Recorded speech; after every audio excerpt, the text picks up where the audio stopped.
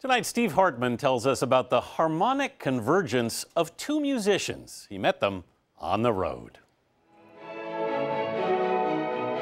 The Philadelphia Orchestra boasts one of the best classical trumpet players in the country.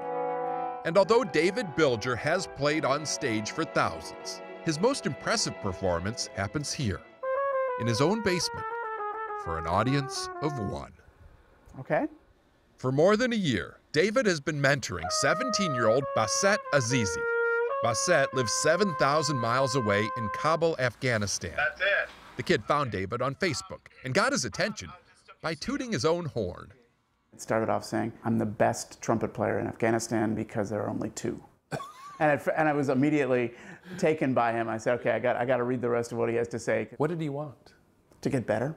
It's another reason that I wanted immediately to work with this kid. Can you try that? So they worked together over the internet until eventually Baset got accepted into the prestigious Interlochen Center for the Arts High School near Traverse City, Michigan.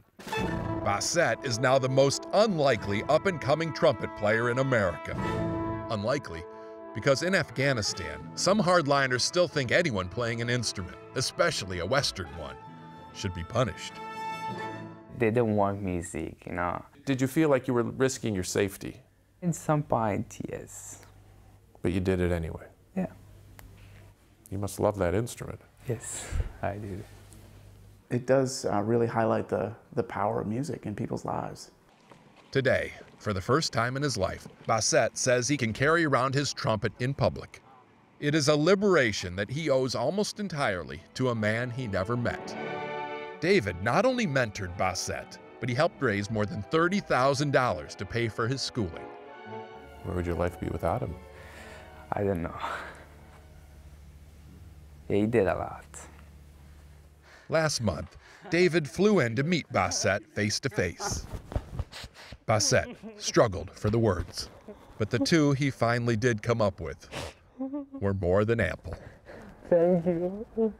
Lastly, as for the future, Baset says he isn't sure where all this will lead.